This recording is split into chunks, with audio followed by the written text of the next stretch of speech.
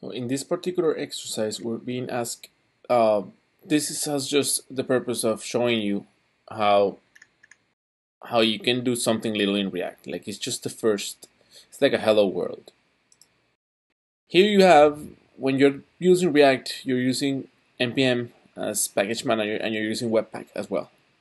That's a whole different thing that you should at least watch a video about it so you can understand what you're doing here. But the first line here we're doing is we're importing React from the React library.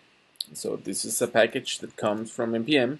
So when you look for npm React, you will see the package. This is the library that you can download every time you want to use React. Here, this example usage is different because they use the required instead of the import. We use import here, but it's the same thing. They come from different schools and different approaches, but they have the same purpose. That's basically importing React into your project for that, so that then you can start using React features.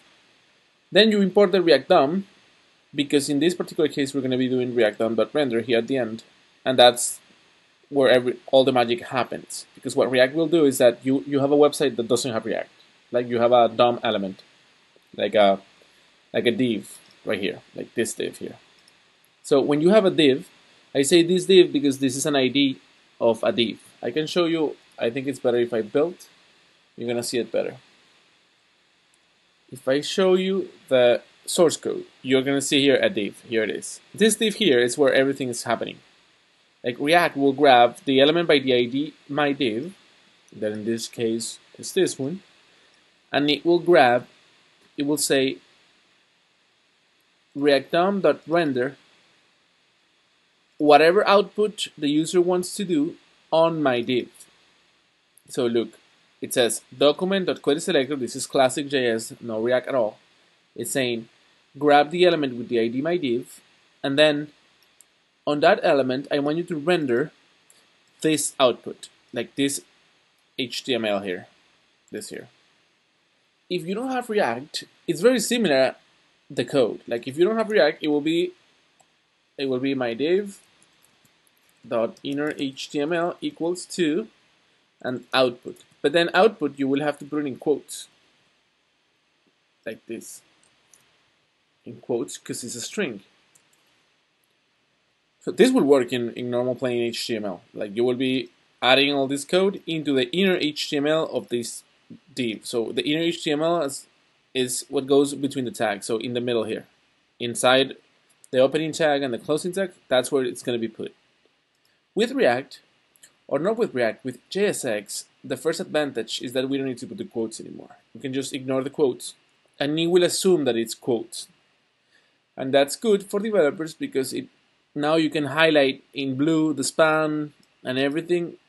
You should know in your heart that that's still a string. Even though it's not, it doesn't look like it, it is still a string. But thanks to JSX, that is a feature from the React library, we can now type it without putting quotes at the beginning and at the end. So that output, we can put in the inner HTML by saying React DOM.render.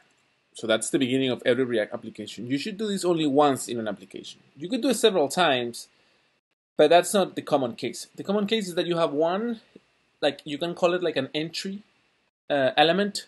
This div here is our entry element, and here's where we are going to be putting the my div, the content that we want inside of that one. So in this case, we're putting this output. The exercise here is trying to explain everything that I just said, and then in the end, it's saying instructions. Open the hello world index.js file and take some time to understand it. Then change the variable output to. So I gotta wrap it in the 12. I gotta wrap it in strong tags like this. So it's gonna look. Let me build it. If we compare the previous one with this one, here it says James is 12 years old. Here it says the same, but the 12 years is in bold. I think I did it wrong because it's supposed to be only the 12 and not the years, like that. Yeah. So now if I test it,